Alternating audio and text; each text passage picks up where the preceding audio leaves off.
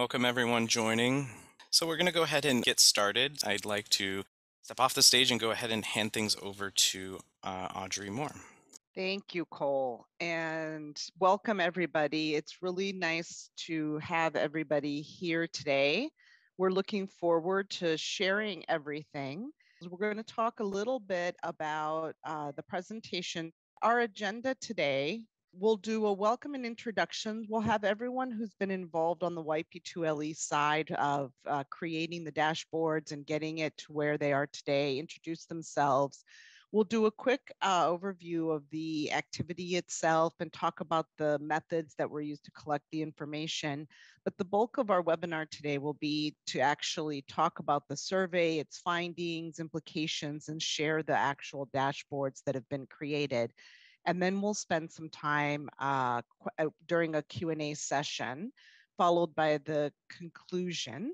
I'm Audrey Moore. I am the Senior Technical Advisor for Task 1, which is the PYD Learning Agenda.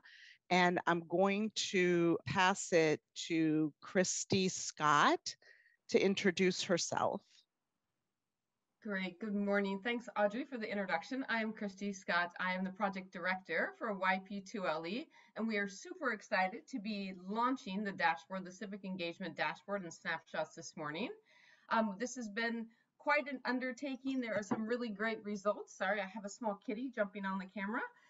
So we are really excited to be at this point where we can launch this dashboard on the Youth Power platform. So I don't want to take too much time. We are super excited to get this going forward, and I'm going to hand it over to Nancy, just our COR, to give a few words, and then we'll continue with the agenda. Hi, everybody. Thanks, Christy. I'm not going to take up too much time either, but yeah, I'm Nancy Taggart. I'm the COR for Youth Power 2 Learning and Evaluation, the contract under which this initiative has been supported. I'm very pleased to have invested in this with the urging of my close colleagues in the DRG Center and our agency youth coordinator, Mike McCabe. I think we're all really delighted to have supported this dashboard creation, given how important youth civic engagement is for the youth space, but also we're seeing it more and more in our integrated youth activities at USAID linked to workforce development programming, as well as other sectors. So we have a lot to learn, but I think this is a good first step, or a step among many that are helping us to shed some light on what influences young people in their decisions about political participation, and what are some of the factors that play into young people's civic engagement. So very important, and I'm really looking forward to the findings being summarized today and introducing you to the dashboard and the discussion. So I welcome your questions and the discussion today. Before I hand it over to Chelsea, I just wanted to thank so much everyone who contributed to this. We're going to hear from everybody today, but Premise, Mathematica, of course, Making Sense, Hilda, our youth research advisor and Restless Development, and of course, our colleagues within the DRG Center. So thank you all so much, and look forward to the discussion. Chelsea, I hand it over to you. Thanks so much, Nancy and Christy, for that warm welcome, and Audrey for the overview of our agenda. So I'm going to turn it over to our activity manager at USAID DRG for this activity, and this is a senior advisor for youth civic education engagement at USAID, Nita Tanjarala, who's going to give us a little bit of an overview of the activity. Wonderful. Thank you so much, Chelsea and Christy and Nancy. You know, the DRG Center at USAID was delighted to collaborate with our colleagues in the Center for Ed and YP2LE partners to support the design, implementation, and launch of this youth civic engagement country snapshots. We are eager to learn more about youth civic engagement with a specific focus on how particular motivations and barriers impact civic and political action and behaviors. Motivations and barriers.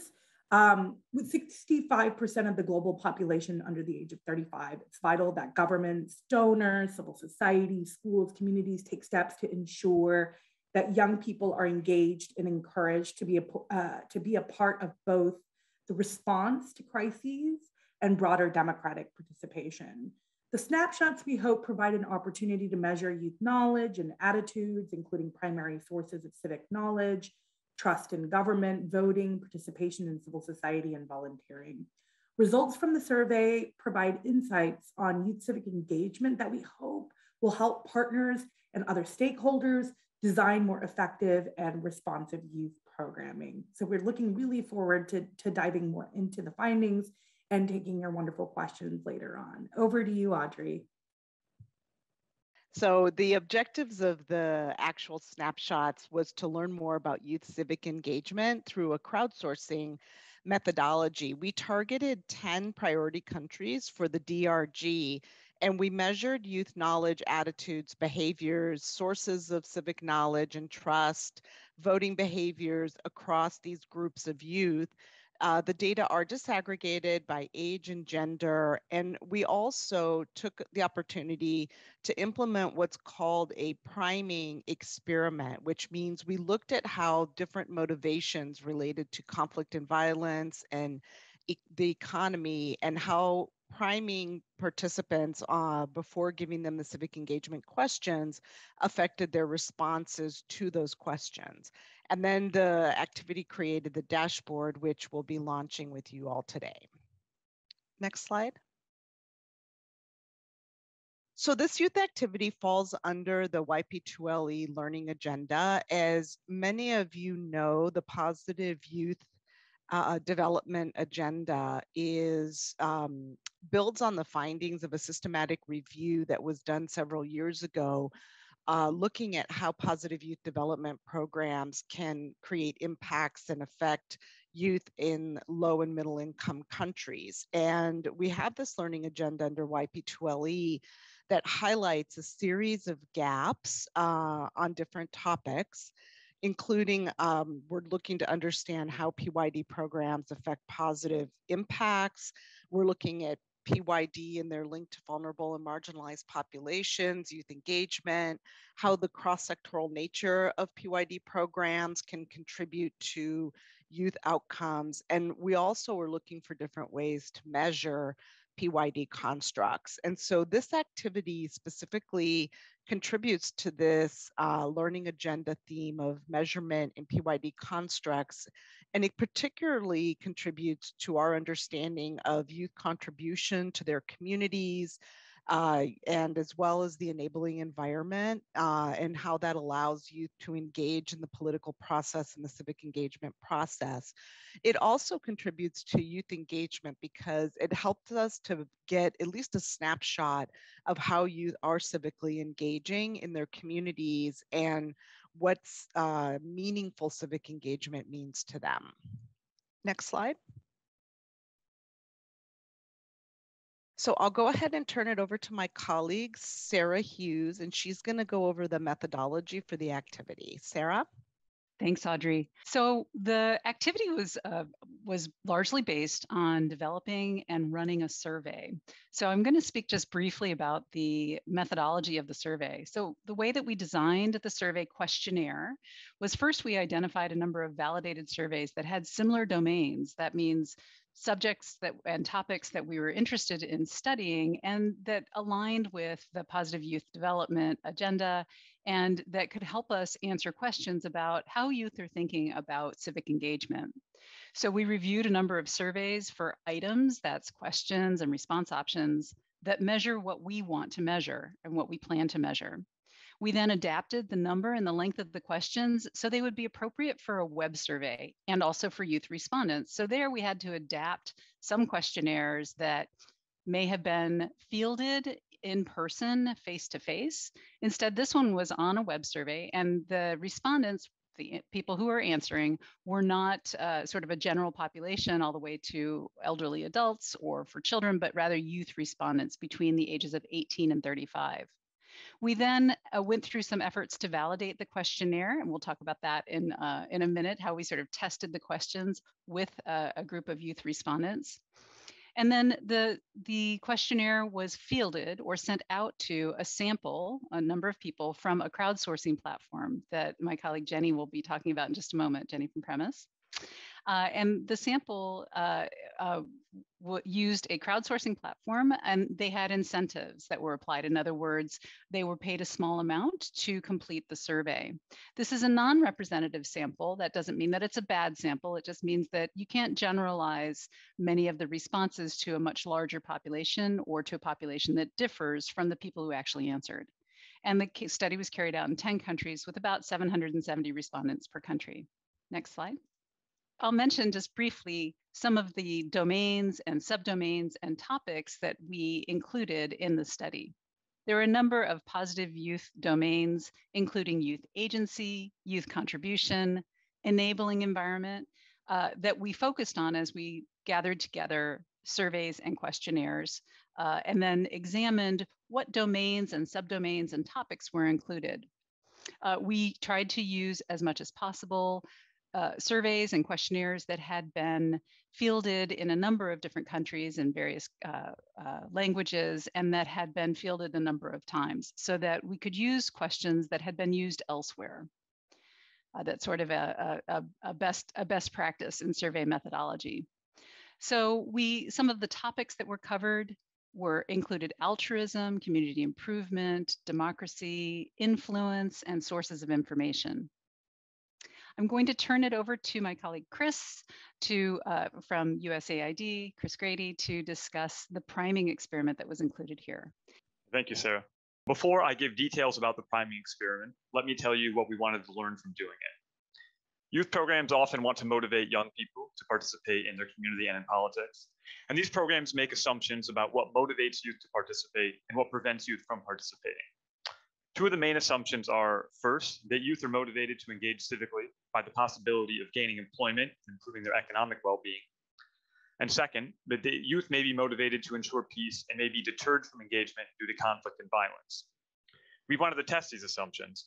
We wanted to know if what we think motivates and deters youth really does motivate and deter youth. We used a survey experiment instead of asking respondents what motivates you for a couple of reasons. First, that question has already been asked in a lot of qualitative in-person studies, and that type of question makes more sense to ask in person when the enumerator and respondent can have a conversation. And as Sarah said, this survey was going to be done online. And second, people are not always consciously aware of the things that influence their behavior. And so a priming experiment can help us understand what factors unconsciously motivate a person. So here's how a priming experiment works. We make respondents think about one thing, and we see how thinking about that thing affects their survey responses about other things. So in our case, we primed some respondents to think about economic concerns or conflict concerns. And then we asked some questions about civic engagement to see if thinking about economic concerns or conflict concerns changed how they plan to engage civically and their attitudes toward civic engagement. So basically, we asked respondents things like, do you plan to vote in the next election? And do you plan to volunteer for a community organization this year? But before we asked those questions, we asked some respondents about their economic situation or their community's conflict situation. We could then see how respondents primed to think about economics or conflict differ from respondents not primed to think about economics or conflict. So that's the priming experiment. And with that, I'll turn it back over to Sarah to tell you all about the youth validation workshops. I'm going to just check and see if our youth advisor, Hilda, is able to speak to talk about the youth validation workshop. So let me just give it 1 second. Hilda, are you available? Okay, I think Hilda is working in an area with low internet capacity, and so I'll go ahead and I'll get to steal her thunder in a way. So one of the methods we use to validate the questionnaire, so validating the questionnaire means sort of checking to make sure that indeed we are measuring what we think we're measuring. There's no survey that's perfect, but you do your best to double check that the questions are measuring what they're measuring. And how do you do that? Well, one way you can do that is to carry out a focus group, essentially. So what we did is we carried out a validation workshop over Zoom. It was essentially a remote focus group, and we invited respondents from target countries, that is the countries that would be included in the survey, up to 10. We selected certain questions for validation. There are about 25 questions in the survey, and 25 questions is a few too many for an hour or an hour and a half long validation workshop. So we selected certain questions that we thought might be a little complicated or where we weren't entirely certain that they were measuring what we thought they were measuring, or we had some questions about the response options, maybe not just the question, but the response options. And so we selected several questions for validation. Some of these were new questions that had not been validated in other surveys that we needed to ask for this questionnaire. So we carried out the validation workshop. Hilda was a crucial member of the team, which is why we were hoping she'd be able to talk a little bit about it today. We asked questions, had each respondent, all the respondents, read the question, because this is a web survey. They would be reading the question. All the respondents would read the question and read the response options. Then we asked them how they formulated their answers and double checked to see that indeed these questions were measuring what we thought they were measuring. We also opened the floor to suggestions on how to improve the question or how to improve the response options. We used verbal and nonverbal, that is facial cues in Zoom for those who were visible on the screen to understand when folks were confused. And this allowed us to adapt a few of the questions and some of the response options before fielding the survey. Next slide. So the next activity or the next task then was that we launched the survey. So again, this is a sample of youth who have smartphones. So not a nationally representative survey, but youth who have smartphones. They were recruited to participate in surveys on various topics, and Jenny will be talking about that in a moment. And they did receive incentives to participate.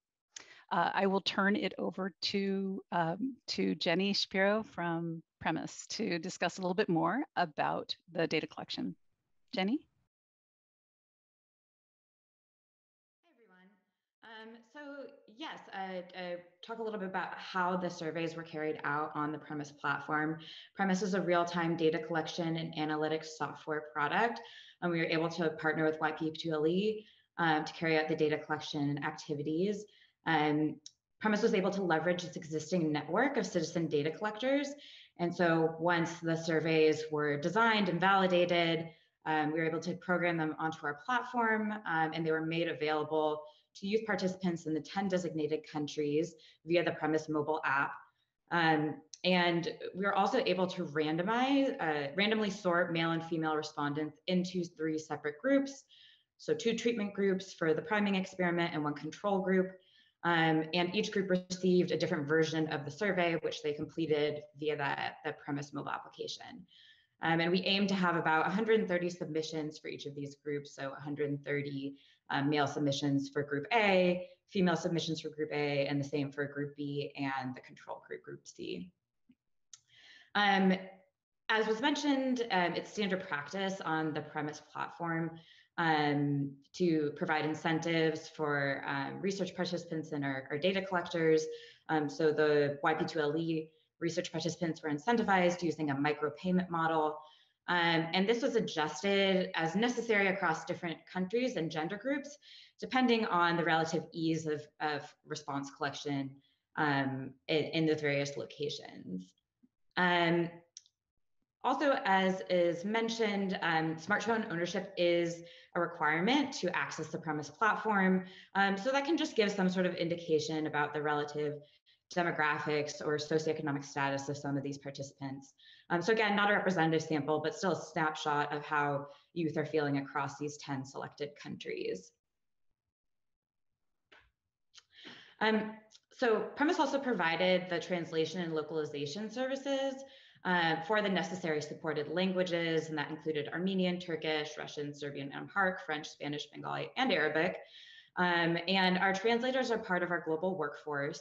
And they are native speakers of the language and are also from locations where that's the primary language spoken. And Premise translators really strive to maintain natural sounding language, and that's to ensure that all survey information makes sense in the local context. But there's also an effort made to ensure fidelity across all instruments, across the instrument, across all different translations. We also employed proofreaders as well. So there's secondary efforts made to look over these translations, and any differences between the primary translator and the proofreader were adjudicated And there's also an opportunity for YP2LE partners to look over the translations if that was, if they had a local speaker on staff to be able to check that over. After the workshops, the youth validation workshops were conducted, Premise was also able to update the instrument based on feedback from the focus groups, discussions that were conducted with the youth in the selected countries, and we were able to update the surveys accordingly to ensure that we had kind of the most validated version of each instrument. And then a note on fraud prevention and data quality assurance.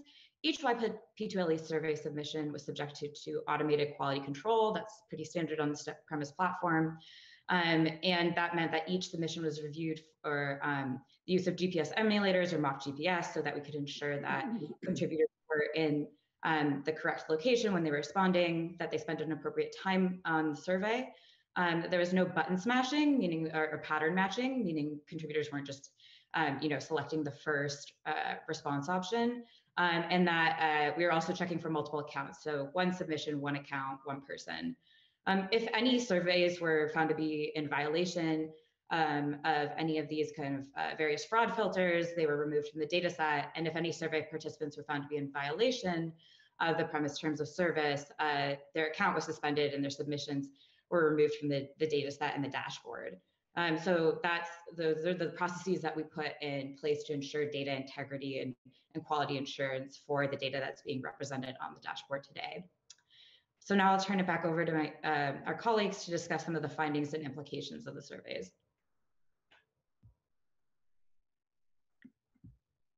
So just briefly, the total sample size was over 7,000 respondents, and those were split about evenly between male and female. So just to talk a little bit, I believe now we're going to be turning over to the dashboards, and I believe that Maria will be speaking. Yes. Thank you. So I'm Maria Brindelmeyer. I'm the Senior Knowledge Management Specialist with Youth Power 2 Learning and Evaluation. And I'm going to just switch over to our website. And I'm going to focus on how you can get to the dashboard, and also talk a little bit about how to navigate through the dashboard, and then my colleagues will be talking about the findings. So this is youthpower.org, the website, and when you scroll down just a little bit, you will see that the snapshot is right here on the homepage, so you can always find it. But you can also find it under the resources here, where we have all the key toolkits and other things. And so this last item here, dashboard, the last item on the navigation is the new dashboard that is listed. So once you are there, you will then let me go directly to the dashboard.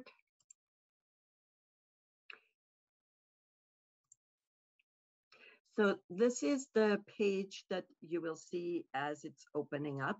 And it gives you a little bit of the background of how the research was done, a broad analysis, and then also how to use the dashboard and the dashboard limitations. So these are important things to read before you start reading it, using it, and you'll hear a little bit more about it today.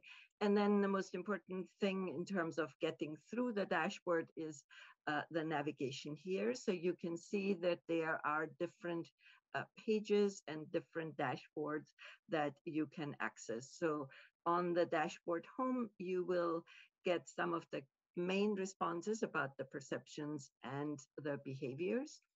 And the nice thing is, so you will see the graphics here directly on the website, but then you can also move through it and filter. So you can filter by country, by gender, and so those are different ways in which you can really look at the content in a very flexible way. And then the nice thing is also that you can download the data. And so you'll get an Excel spreadsheet, and then you'll be able to manipulate the data in a way that makes most sense for you. So I will just quickly click through the different pages that are there. So in terms of the navigation, here's the civic knowledge and norms page. And again, you can filter by country, gender, education, and financial status. There is the past and future behavior, the trust in the institutions. They're all kind of very similar in terms of the look and how to you navigate to them, the political efficacy and interest. And I'll click on this one, the conflict and economic motivations, because as my colleagues said earlier, this is the one that is based on the priming, and where the interest was in identifying if priming questions actually impacted the results, and my colleagues will talk about that. And then the data can be downloaded here. So when you click on that, you'll just get that spreadsheet, and then you can navigate through it. And then we can hand this over to Sarah Hughes again, who can speak more about some of the findings from the survey activities and the implications of the findings as well. Okay. So for all the participants, so you've seen this tantalizing view of the dashboards, and I'm wondering how many of you can go ahead and raise your hand. I know we can't see you, but raise your hand if you've already gone over to the dashboards and started fiddling around with them. I encourage everyone to take a look at them, but I'm going to talk about a few interesting survey findings. I see Brian Hoft has said, yep, sure enough. So just here, I'm going to talk about just a few top level survey findings, a few things that we found as we have been sort of trolling through the data and scrolling through the data and looking at it to see what kind of interesting things we found. So I'm just going to mention a few things, and these are perhaps not of most interest to you. A few people may be particularly interested in them, but I do encourage everyone to take a look at the dashboards. So one of the things we asked about was how likely a respondent, and this is how likely a respondent feels that they can influence local government decisions. So situate yourself in the role of a respondent, someone who's answering the survey. And the question is, how likely is it that you can influence local government decisions? And what we found, and then you need to answer between on a scale from not at all, can't influence local government decisions at all, to a lot. I can really influence local government decisions. And if you look at the slide on the left, you'll see that, look at the bottom bar there, all. You'll see that overall, people sort of thought, no, not a whole lot. You know, yes, somewhat, but not a lot. I can't really influence local government decisions a lot. And you'll see in the blue lines above that, that for respondents who identify as male and respondents who identify as female, there is some difference. That male respondents, or those who identify as male, responded with a bit more perhaps confidence that they can influence local government decisions. And then if you look at the slide on the right, another thing that we found, we looked at you can break down, and all of this, you can look at all this yourselves on the dashboards. So now I know half the audience has gone off to the dashboards, but those of you who are left, if you'd like to know how likely is it that you can influence local government decisions, well, you'll see that there is a little bit of a difference here at the younger cohorts. As you look at the slide there, the 20 to 24s, the 18 to 19-year-olds appear to think perhaps they have a little bit more influence than some of the older folks. And there are a lot of potential reasons for that. This is just a survey. We didn't ask a qualitative question as why do you think that? But there are certainly some hypotheses or some ideas that we could propose that perhaps older people feel they have more to lose. Perhaps they're too busy with family formation, with work, and so on, to feel that they have time to try to influence local government decisions. Let's go on to the next slide. We have just a few top line survey findings here. Another question we asked was, during the past year, again, put yourself in the position of being the one who's answering the question. During the past year, how often have you contacted a local government official to give them your views? So we asked a question about how much you feel that you can influence local government officials. Well, how often have you actually contacted a local government official to give them your views? And you'll see, again, it's between never and often. It's closer to never than it is to often. And you see that there is some difference, and perhaps a substantial difference, between respondents who identify as male and respondents who identify as female. And again, by age, the younger cohorts seem to have or stated that they have contacted local government officials to give them their views perhaps a bit more often. All right, let's go on to the next slide, please. Another question we asked, now here it has to do with how much do you feel that you can contribute to change in your community? So really sort of a personal efficacy question, and a bit about optimism. You know, do you feel that you can contribute to change in your community? So the way that the question is phrased is, can people like you generally contribute to change in your community if they want? And here we see that actually folks are fairly optimistic.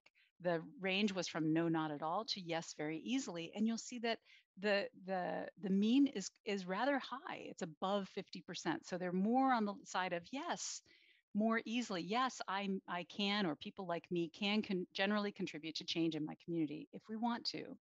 And again, we see that the younger cohort may be a bit more optimistic, but not substantially so than a somewhat older group.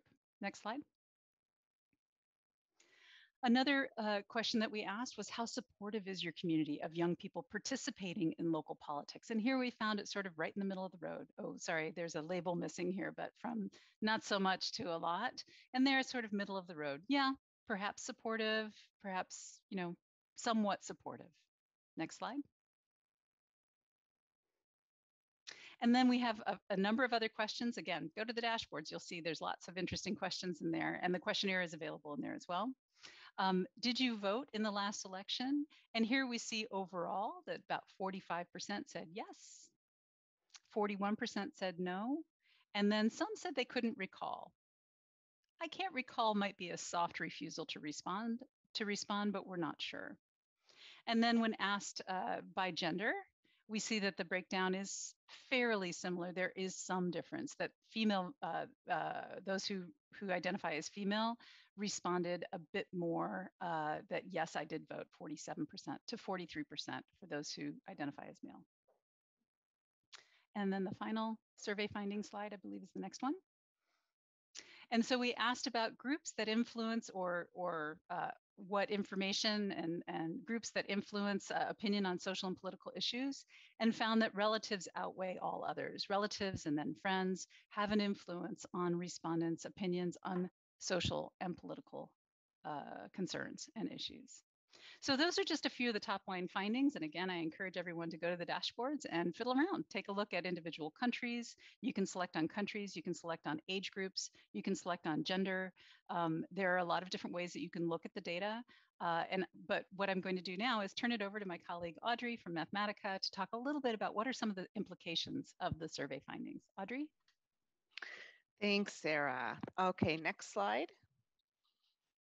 So I want to briefly just talk a little bit about how the results of these surveys can be used and the implications for different stakeholder groups, keeping in mind, you know, what Sarah had said, that this is not a representative survey in these countries. This was crowdsourced. It was done with a group of youth that had access to cell phones. There were a number of criteria that the youth had to meet in order to respond. But with the snapshot, it does, for example, give donors some information as they think about planning and programming for the future, what types of topics are of concern or of interest or gaps that youth have that could be targeted by donor programs in terms of getting them more engaged. I think the same is true for implementing partners that can help them understand the interest and engagement of youth and communities that they're serving, can help them design better programs. The data can be used for doing M&E work, learning work with the implementing programs that serve youth. For researchers, we would love to have folks use this data. The data can be downloaded, as Sarah and Jenny noted, but it can also be weighted. It can be, there's a number of statistical steps that could be taken to make the data, the raw data itself, more representative of the youth, the different youth age groups and profile of youth in each of the countries. So there could be more rigorous work done with the data. And then, of course, for future work, how do we move forward in making sure that youth are engaged, particularly civically engaged? So a number of ways, again, documented on the dashboard that for the use and implications of the survey findings. So I think now we'll move to any Q&A. So as a reminder, if you do have questions, please post them in the Q&A panel, and we'll be able to target the different questions to presenters who can address them during this next part of our session. Thanks so much, Audrey. I'm going to now hand it over to Chris Grady at USA DRG, a Senior Metrics Advisor. And again, at this time, we want to open up to everybody that has any questions. I know that there were some more broad questions in the chat that we've already been answered. But I see actually a question that just came in about intention to adapt the online survey to younger youth and adolescents under 18, and some questions about differences in urban versus rural. So hand it over to Chris, and then certainly other team members, Sarah and others, feel free to chime in as well on some of the findings as well. Yeah, thanks, Chelsea. Let's see, Claire asked, are there intentions to adapt the online survey to younger youth, for instance, adolescents under 18 years old? So I think I'll open that up. Maybe Neetha, do you have any ideas about that? No, I think it's a great idea. I know Nancy Taggart and I are always talking about, the future and what, we could do, in a next iteration of this. And I know we had a number of conversations about, whether we really wanted to kind of engage that younger demographic in this survey, but we very much landed on the 18 and above, and obviously taking into consideration the consent that would be required. But I do think that there would probably be very interesting data to mine on the under 18 age group.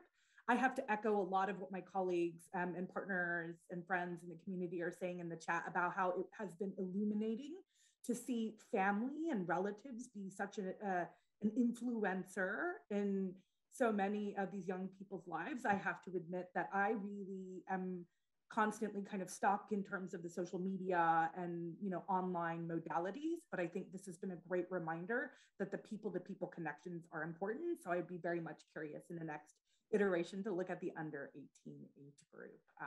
Sorry, that was a little bit of a long answer, but I wanted to kind of also share a very interesting takeaway. Does anyone else want to weigh in on doing the survey with youth under 18? I think that there are definitely some barriers to including youth under 18. Need to mention the consent or assent issue is definitely one of those, getting that approved. Although this is not a high risk survey, it does not ask sensitive questions about behaviors that might be considered risky, for example. But there's also the crowdsourcing methodology requires access to a smartphone, and that is certainly a barrier not just for youth under 18. It's also a barrier for rural, for poorer respondents. So there are definitely limitations in that element of the methodology that you're going to have coverage problems for sure. We already have some coverage issues with the current methodology as well. Great, thanks, Sarah and Nita. We would definitely at YP2LE be super interested in the next iteration, trying to do a younger cohort if we could. We'll definitely have to think of the consent issues and any other challenges, but we're definitely open to it and open to looking at, a next set or a next round of 10 countries, hopefully going forward. Okay, the next question that we have is related to urban and rural differences. Sarah, do you want to talk a little bit about the urban and rural differences? Sure. So I think Jenny mentioned that the way that that Premise's crowdsourcing methodology works, when they bring people in, when they recruit respondents, the respondents fill in certain kinds of demographic information. So one of those is their status as whether they are urban dwellers, peri-urban, so on the margins of urban areas, or rural. And indeed, with many of the dimensions that we looked at, there is a difference between rural and urban. And I know that Chris will be doing some additional analyses. I think all of us that are getting our hands on the data are doing some of our own analyses, taking a look to see if there are statistically significant differences on some of these dimensions for the rural versus the urban respondents. So yes, I'd encourage you to go to the dashboard after we're all done. Go to the dashboard and take a look at some of these questions along the rural-urban dimension. All right, I'm going to quick jump in and answer this question from Kelly. She asked about the global barometer surveys because the Afrobarometer captured similar data on perceptions of the issues that we asked about. So she wants to know if we've compared our findings with those. And I think that's one thing that we want to do. And something we did when we were selecting survey questions was to take some questions and get them the exact same wording they were on other international surveys that use representative samples at the country level. So we can see how the responses to our survey differ from those. So we haven't gotten there yet to do that comparison, but that's definitely something that we're going to be doing in the coming weeks. So thanks for your question, Kelly. Okay, the next question is from S. Molina, and it's wondering how we did the incentives. What did the payments look like? And Jenny, maybe you could talk a little bit more about the incentives for folks to participate in the crowdsourcing and whether those are USAID funds or not.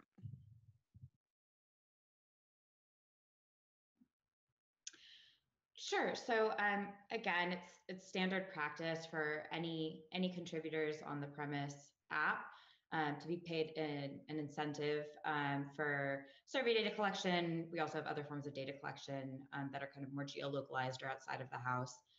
And so incentives differ depending on the level of effort.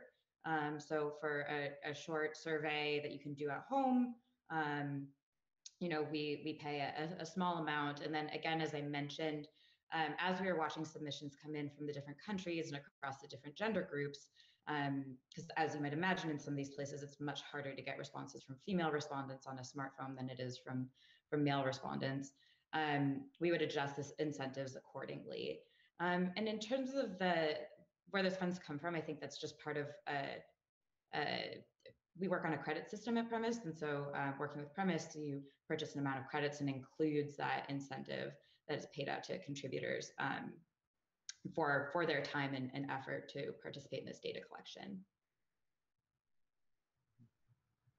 All right, thanks, Jenny. Our next question comes from Tahir. He says, thanks for this great work, and then asks, what actually limits the ability to compare findings across countries? And is there any plan to extend the survey to future countries in the next iteration to allow for cross-country comparisons?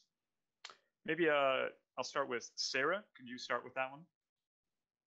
So I think we've mentioned a few times that the samples are designed through this crowdsourcing platform. I don't know that we've got enough information to comfortably do comparisons across countries.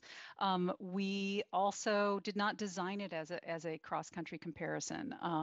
The intention of the survey, now it's the same survey. It went out to all these different countries. So I think that naturally people will make comparisons. I think that's a very I mean, I would expect that some people just simply will, but the goal here was really to gather information that is a quote unquote snapshot. They're called snapshots for the reason that this is capturing a little point in time with a small, relatively small sample of crowdsourced respondents to understand a little bit about youth civic engagement in a specific country. And the intent was for the country missions, so the USAID teams and their partners in country were to understand a little bit more about their individual country. So for example, program implementers, NGOs, and so on in Mali might look at the Mali data and be interested in the Mali data, but not necessarily looking at cross-country comparisons. I think that a lot of research, or some researchers may be interested particularly in doing the cross-country comparisons. If we were to move forward and to design this, do a little bit of redesign to make this a cross-country comparative survey and really a cross-national survey, there are a number of different methodological steps that we need to take, and potentially changing modes, changing our sampling strategy as well to make this really a very robust cross-country comparative study. But I would welcome that challenge. I think it would be really useful to have that kind of information to get a more global picture of what's going on with youth and their civic engagement. And if I may jump in, Audrey and Chris, there was a great question from Raymond about what informed the country selections. And just to kind of give a little insight into that, when we sat down with partners and with USAID colleagues, we honed in on 4 points to select the country. Geographic region, we wanted to kind of ensure a balance, a conflict or post-conflict context versus, a peaceful context, size of the youth population, and status of freedom per the Freedom House Index. So we tried to kind of ensure that balance to potentially see opening versus closing and the play out in geographic region. But to Sarah's point, this was not designed as a cross-country comparison effort. But we still wanted to be sort of thoughtful in terms of the selection of countries to potentially, when you're looking at the individual country data, to see what's happening. I'll add just really quickly about the difficulty or the challenge of making the cross-country comparisons for the survey is that since it's not a random sample survey, we can't be sure if differences are due to like an actual difference in how youth in the country think and behave, and just the fact that our sample might be different. So let's say we want to compare Ethiopia and Mali, but in Mali, let's just say like 1/3 of the respondents have college degrees. In Ethiopia, maybe only 10% do. Now, I'm making those numbers up, but just imagine that one country has a lot more college educated people in the sample than another country. We can't then be sure if the difference is between like people in the 2 countries are different or just the people with college degrees are different. And so, like Sarah said, we need to adapt our methodology if we wanted to make cross-country comparisons. I know, Jenny, you came off. Did you want to say something about that? No. Oh, sorry. Thanks for your question, Tahir. So I don't see any questions in the Q&A right now, but I had a question I wanted to pose to everybody. So what survey finding most surprised you? What was most unexpected that you saw in the survey results? Maybe you can type it either in the Q&A or in the chat box. All right, I'll type in the chat box. I think we as panelists don't have access to the Q&A. But yeah, Neetha, did you come off mute? Did you want to start by saying what about the survey surprised you? Yeah, I wanted to kind of read out some of the great comments that were coming in very early on, conversations between Corinne, our wonderful colleague out of the Ethiopia mission, and Mike McCabe and Nancy, really highlighting the role of families, which we talk a lot about as a key component of youth programming strategies, but not sure if we consistently include families in our programs and interventions. I have to say, from definitely the DRG Center perspective, I think we can certainly do more in terms of design, in terms of thinking about, again, the engagement of families, really in a variety of DRG programming, as a part of election programming, as a part of ed programming, like civic ed, et cetera. It's clear that that has really been illuminating to all of us. And I think there was also a great comment from Corinne as well around, we really kind of often think of civil society as our prime kind of vehicle for doing a lot of DRG work, and probably, quite frankly, cross-sectorally as well. But again, could we do more with civil society to engage families, relatives, the people-to-people connections piece of the work? And I think the answer is yes. I think there's always more room for this. And I think obviously it aligns more with that PYD framework. But I think that was really sort of illuminating. And, again, the sources of information was also interesting too, as well, in terms of where, TV lined up and information online. And again, not to say that that isn't important, but again, how it stacks up in terms of primary sources was very interesting. So I wanted to kind of highlight that from the chat.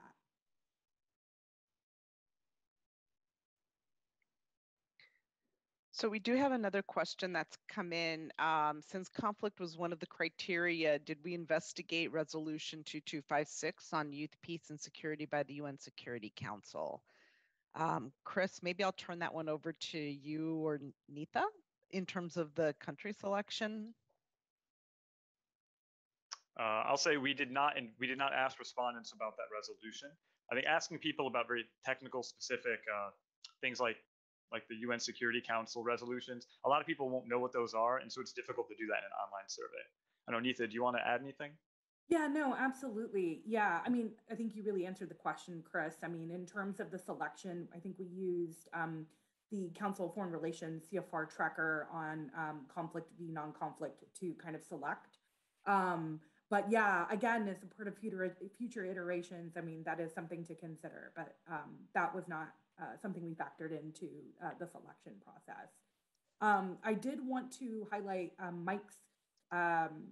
Mike McCabe's interesting takeaway from the presentation, which is high level of outreach by youth age 21 to 24 to local government authorities. Yeah, great point, Mike. I think that was also very surprising to see. And I think Corinne had also mentioned this earlier, really surprising to see, I think, the self-advocacy, but also kind of levels of participation that I think were a little unexpected. But conversely, not seeing support for youth participation in local politics. I think it was 35%, again, kind of emphasizes again the importance of community and people reaching out to the people that influence a young person's life, the people. So wanted to highlight that. Got a question in the chat from Jean asking, are there any plans to discuss the findings with groups of young people to engage them in analysis, validation, and recommendations? So do we have any plans to do some in-person qualitative research? We don't at this time, but we're certainly exploring possibilities of things that we could do if we were to get additional funding for year 3. I don't know, Christy, Scott, if you'd like to say anything else. Yeah, I was going to say in person might be difficult, but definitely we could probably do virtual, and we'll definitely keep that in one of the opportunities to work with youth. If we continue to work with the dashboard, I think that's a great idea to be able to engage them in a kind of a virtual format and get some feedback. But yeah, we'll definitely keep that in mind. I wanted to actually ask a question of Sarah, Chris, or Jenny about online surveying versus in-person surveying in your experience as methodologists, and what you see. I mean, is it a mixed methods approach that's most ideal, or is actually online the most effective? I think that would be really helpful to hear a little bit about. I would love to answer this question. So over decades now, I've been doing research with a variety of different methodologies, online self-administered, meaning that the respondent answers the questions him or herself, interpreting the question, interpreting the responses, and answering them. That could be by paper or it could be on the web. Interviewer influenced or interviewer administered questionnaires. That could be telephone surveys, or that could be an in-person survey, and then also SMS, which is also SMS surveys are also self-administered. So the first thing that you have to think about is anything that is self-administered that requires reading. You already have an issue with coverage for folks who don't read or don't read well or don't read the language that the survey is written in very well. So right there, you've got a potential problem. And you may have breakoffs, you may have folks who don't participate because that is a barrier for them. So in person or phone provides an opportunity for individuals who can hear a question and formulate a response, but may not be able to do that if it is in a written format. So a phone or an in-person survey would be more effective in that way. Another big difference between a web survey and a phone survey, phone surveys are relatively inexpensive. They're not as inexpensive as a web survey or as an SMS survey, but you get much higher response rates. They can also be longer. Social norms indicate that folks who are talking on the phone with someone are not that likely to hang up on them. If someone engages them quickly and tells them the purpose of the survey and tells them how important they are to participate in the survey for these, social scientific purposes or for the well-being of a greater group. So you can ask a lot more questions. You can get a lot more detail. You can answer some of the questions that I'm seeing popping up in some of the Q&A here because you can ask follow-up questions. You can ask open-ended questions and get a little bit more rich data, answer some of the whys, not just the whats.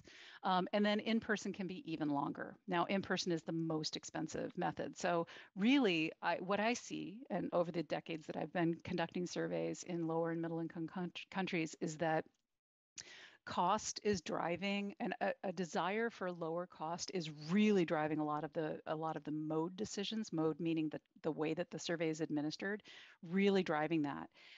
Getting a lot more data through really cheap methods doesn't necessarily mean you're getting better data. So I just want us to caution that you can get a lot more data and a lot better data in some ways in person, but it is at a higher cost, a higher financial cost. Chris, I see you nodding, and did you want to add to that? I think everything you said is spot on.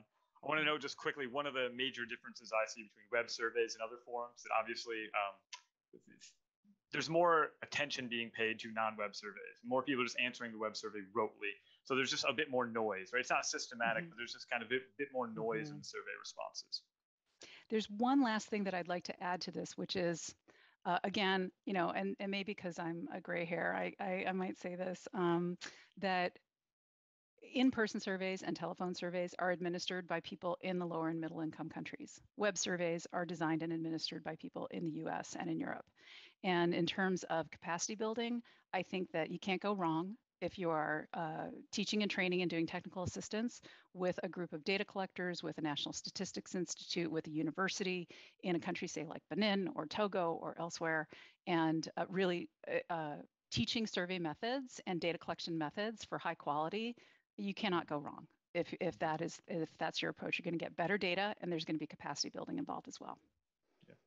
All that, if anyone's interested in enumerated phone surveys where someone is calling up the respondent on the phone and administering the survey, the Americas Barometer just switched to phone surveys because of COVID, and they put out a really excellent methodology paper on what they learned doing that. So I'll throw that link in the chat so others can read it. Did anyone else want to respond about the difference between the different modalities? Yeah, I'll just say this from experience working both on this project and several others that include kind of multi-country survey data collection. I do think that what it offers is a snapshot of the current of what's currently going on the ground, and it can be deployed quickly and be iterated on kind of in real time across, in this case, 10 countries. We've done it across 76 countries at a time. So that's what I do think it can offer. But yeah, I will definitely not argue that the quality of the data, the comprehensiveness of the data is similar to an in-person numeracy survey or a phone survey. But I think what it can provide, it's an additional tool in the toolbox. So it can provide, again, a snapshot, a signal, kind of a sentinel system of what's happening on the ground. So we have a number of questions coming in again. So perhaps we can start. Brian is asking just a very specific question about why engagement with officials is super high in Mali as opposed to all of the other countries. I don't know, Chris and Sarah, or I think Irina also, since you're so immersed in the data, was there anything just from looking at the data that might explain that?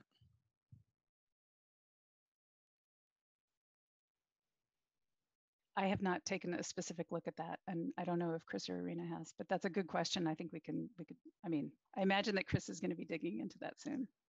Yeah, my first thought is that the sample in Mali might just be a bit different. Like the type of person who's answering the survey is probably different. So we can look and see if the average education level or something in Mali is higher. Yeah, I haven't done a deep dive into the demographics of the respondents in each country. I don't know, Irina, did you want to say anything about that? I don't know if you've looked into it yet.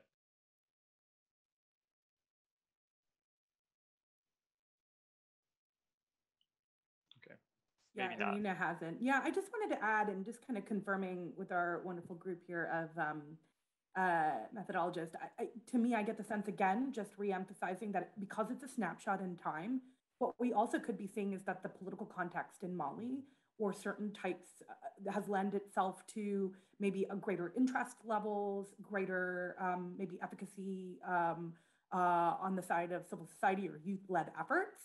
But again, it would be great. I don't know, in future iterations, I don't know if key informant interviews, this is where you can do a bit of follow-up and dig in. But yeah, it gets back to questions really about the sample versus also a snapshot in time. But it was very interesting to see kind of Mali pull out as a bit of the outlier. And I know we've got some sort of regional specialists attending today, so please do use the chat, like Kelly Burke and others who can jump in. because we've got some other questions coming in, as Audrey said. So Hilda asked about measuring completeness. So because completeness in itself has a lot to say, so out of the 7,000 participants, how many fully completed the survey, and did any not fully complete the survey? You have to complete the survey in order to submit it on the Premise app. So you have to at least go through every single question and press submit. So there isn't the option. You can exit out of the survey, but it wouldn't count as a submission. All right. Thanks, Jenny. So yeah, no partial submissions. And Jenny, since we have you off mute, someone is asking whether respondents were given a choice of languages on the web survey. The Premise app will match to the language that your phone is set in as a default setting. So that is what the marketplace of tasks will appear in, but you can also go into your account settings and change the language that you want all tasks to appear in. So yes, they are given a choice. And then maybe you can also answer how many fraud bounce backs did we get? I'd have to look into that. I know that the data was provided to YP2LE as kind of the complete data set. But I don't know the exact number off the top of my head. Yeah. Well, I was looking at that. It was about 74 respondents out of the 7,000, so just under, what is that, 0.09%? Mm-hmm.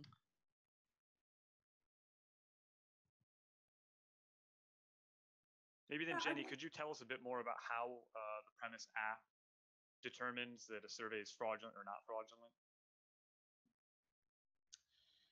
Yeah, I'd say that, again, we have a couple of parameters that every submission is kind of scanned for. We have a kind of mock GPS or emulator check, and that is to ensure that, someone isn't in, the US responding to surveys in Mali, which it happens.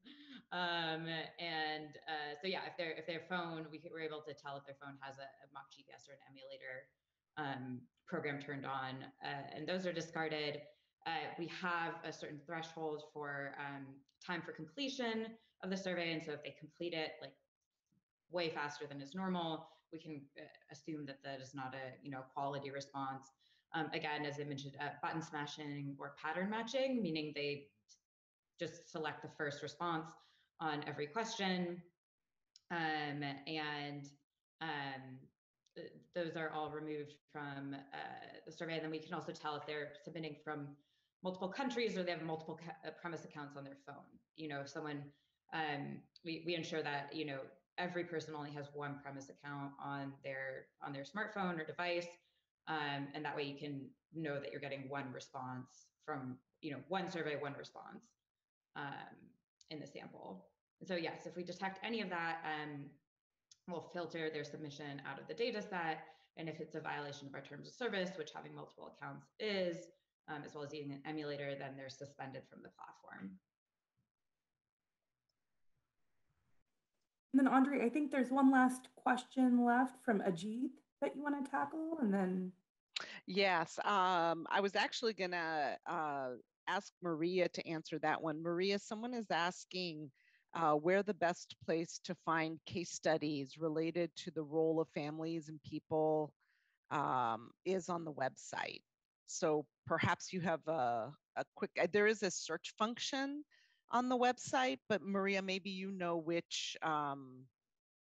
which header under the website is the best one to find that information. Yes, so you can filter, like when you use the search, you can then filter the results by different types of tags that the content has. And so one of them would be, for example, case studies. So you can filter for case studies first. And then, yes, you can look at the different, so the next category would be sectors. And so you would then look at for example, DRG as one of the first, so democracy, human rights, and governance.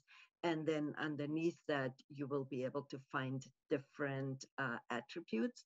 You may also be able to find some filters under youth-specific aspects. So depending on what exactly it is that you want to look for, those are certain ways in which you can then filter it down to the specific case studies that you may be interested in. And feel free to, if you can't find something, feel free to just send a message to info@youthpower.org, and we'll be happy to respond. And also, if there are any other questions or if you have any problems with accessing the dashboard, please also send a message to that info, and I will type it in also, info@youthpower.org, and just put in the subject line that it's about the civic engagement dashboard, and we'll either answer it directly or we will make sure it goes to the appropriate experts who can answer your questions.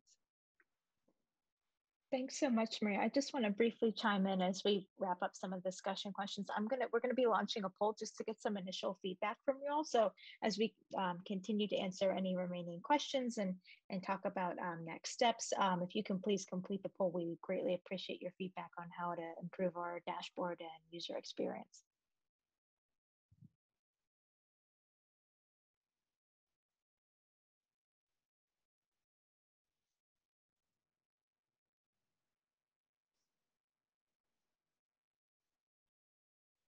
So do we have any more questions? Anything else? Any details, additional details that we could provide related to any of the findings? Tahir asked a question about the future voting behavior that both Audrey, you and I both answered a little bit there. So the question or the comment that Tahir made was, what surprised me is that more youth intend to go out to vote or are planning to vote than had voted before. And Audrey, you're correct that folks that said they didn't vote before, some of them may have been too young to vote. Or too young to vote in the last election, the last major election in their country. But there's also potentially some bias there. Future voting behavior is commonly, I mean, think about it, a survey done in any country. Almost always when people are asked, oh, do you plan to vote? People see this as reflecting well on themselves. If they say, yes, I plan on voting because I am engaged civically and I am a responsible citizen and so on, I'm planning on voting. So there tends to be an inflation of the future behavior. I'm sure at the moment they absolutely intend to, but then the actual behavior you capture when you ask, did you actually vote? Or you look, and even that, sometimes there's an inflation of, yes, I did vote, when in fact maybe somebody didn't quite, they got in line and then decided not to. So there's always some slippage, there's some error, there's some just respondent behavior. People respond to questions in different ways. Some of these over the decades and decades and decades that survey researchers have been looking at responses and analyzing responses, some things are somewhat predictable, or at least we know that there's some margin of either error or inflation or bias, et cetera, in responses. And then it rains on election day, and exactly, and then there's a pandemic, and yeah. Yeah, and I just kind of wanted to help sort of conclude this session by tying it to our DRG learning agenda at USAID. A number of the questions that were raised, like the voting questions and some of the comments, really, point to some thinking and quite frankly, priorities around how do we increase youth participation and engagement even beyond an electoral cycle, and even the interest in voting and the act of voting. How do we capitalize on that and engage civil society to bring young people into the sort of larger participation and long-term participation in civic and political life?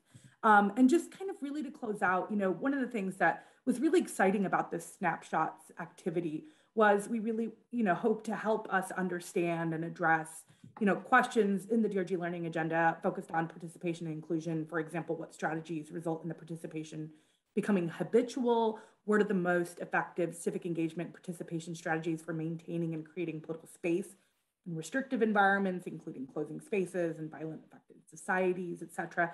But I certainly feel that there are many takeaways from this dashboard, and an opportunity here that anytime we're looking at a specific country, noting, for now we have these 10 countries, to look and to figure out how some of this data can inform our thinking around design, around implementation, and being mindful of, the various, again, people who can influence a person's life, being mindful of certain attitudes and behaviors and how certain motivations and barriers can impact, attitude and beliefs.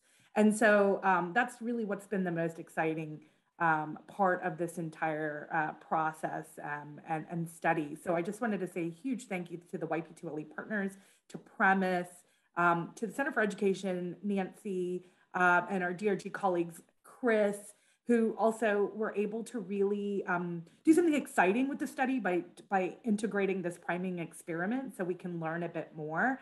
There are certainly a lot of ideas that came out of this in terms of looking ahead to the future. It's great to see so much interest in expanding this and all the other different things that we would want to do to dig in a bit more as we better understand some of what we're trying to answer as a part of our, not just the DRG learning agenda, but some broader questions we have, obviously at the agency and in the sort of DRG space in development. So I will wrap there. Thank you so much. Audrey, over to you. Yeah, I'll just add briefly that I think, the work also really has done a lot to contribute to our positive youth development learning agenda. I think really understanding, even if it's a snapshot, how youth are thinking about voting and different civic engagement behaviors.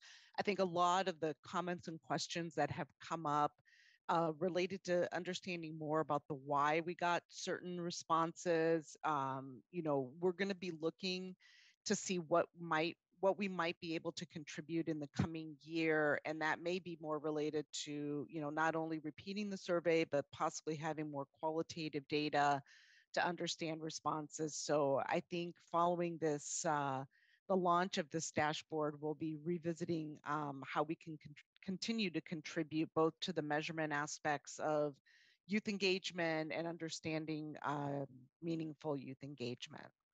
So I'll turn it over to Chelsea for contact information, and then Nancy and Christy, if you have any final words.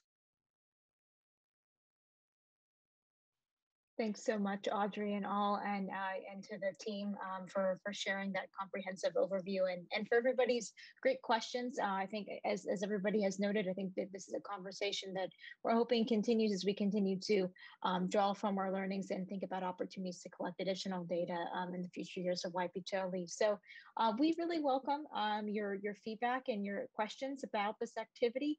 You can reach out to Audrey Moore, who is our lead technical advisor for YP2LE, and myself. I'm a research evaluation and learning manager for YP2LE, and that includes any feedback on the dashboard as well. So please, I know you've all shared some initial feedback in the poll today as you've begun playing around with our interactive website. But if you have additional feedback, we certainly want to make sure that this is a tool that is accessible to a broad variety of stakeholders and audiences. So we truly do welcome your feedback and appreciate anything you have to share. So please reach out at any time with any feedback. And with that, I am going to just hand it over to Christy Scott, our project director, and Nancy Taggart, our COR, for any concluding remarks. And again, thank you all so much for your time and participation in today's event. Yeah, thank you, Chelsea. So just want to say thank you to everyone for participating and hope you dig into the dashboards, and we really look forward to your feedback of improvements and anything else that might make it even more useful to you. And really a huge thank you to Nita and Chris and everyone at Mathematica and our partners with YP2LE and to USAID for all of their support as we really went forward with this dashboard. It's been a great effort and a great partnership. So we thank everyone. We look forward to the next iteration and continuing to move this forward.